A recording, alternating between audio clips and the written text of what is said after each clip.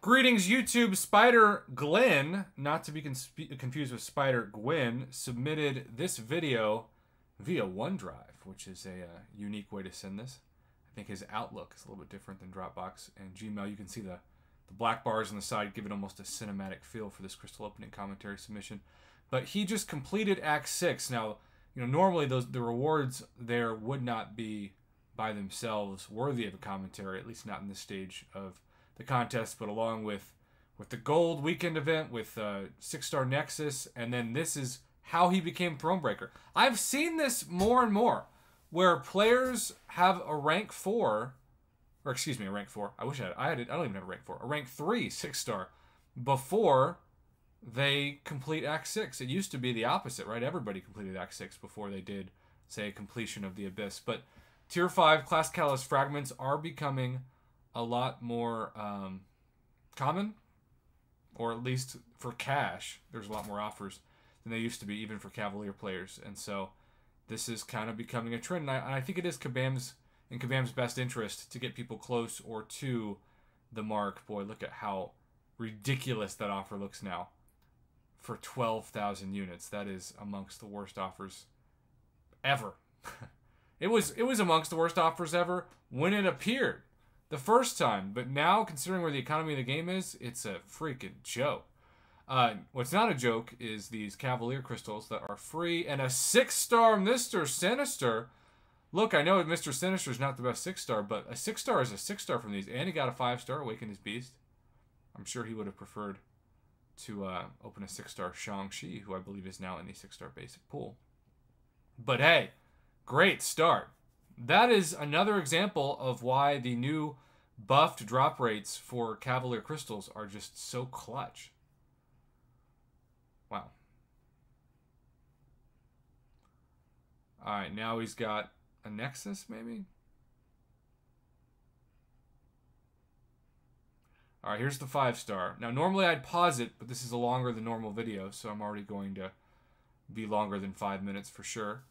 Taskmaster Professor X and Ant-Man, he's not gonna awaken, he's gonna get a new champion Taskmaster. There's some arena points. I don't know anybody that uses him every day.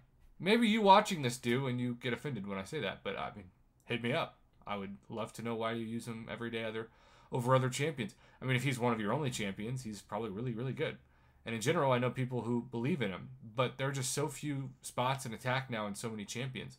If you've got 160 champions in the game, you can't afford to use, but on an offense, 11, right? 5 event quest, 3 alliance quest, and 3 alliance war. And if you're me, you don't do alliance war, it's 8.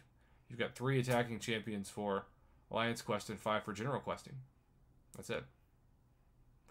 All right, bunch of rank up resources. I mean, I love 5-star rank ups, don't get me wrong, but that is not the compelling part of this. Okay, he has 9 5-stars. Ooh. And hopefully, oh, is he skipping the 5 stars and going straight to the 6?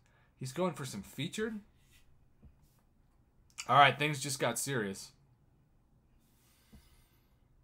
Good luck to Danger Darren, who's opening one of these too, with the hope of getting Hercules or Stark Spidey. All right, here we go. God, this is such a gamble. There's Stark Spidey. There's Human Torch. And, oh my god, no! He haunts another account! And he already has him. Well, he's awakened.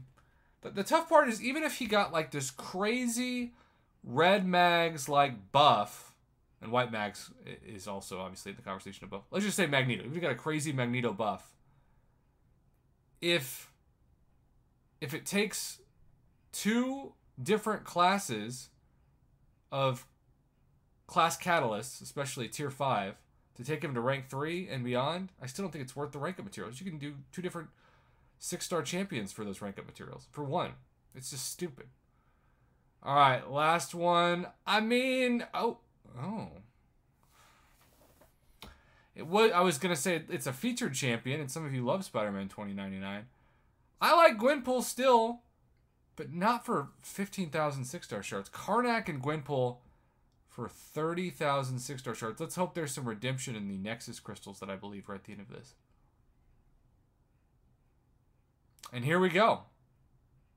We do indeed have the Deadpool's gold trade offer, and by becoming Thronebreaker, he gets the best deals.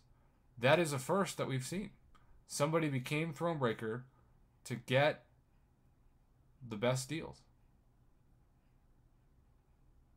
And is he going to go back and purchase the others? You would think so. He's got 33 million. There's the 6-star regular non-class-based Nexus, and the other one should be the Selector. And it is indeed. Wow. Now that's a cool story.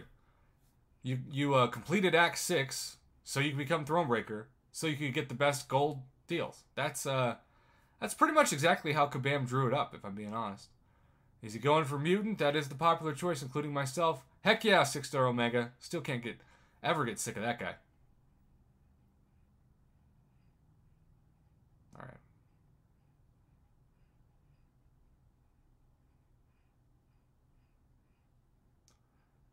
How's it gonna be? Alright. What's he doing now? Okay, he's showing he has done none of Act 7. But he's also Thronebreaker.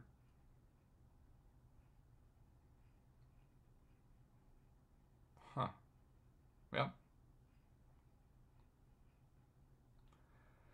Now on to the featured presentation of the 6-stars. Nice rank 1 to rank 2 rank up gems too.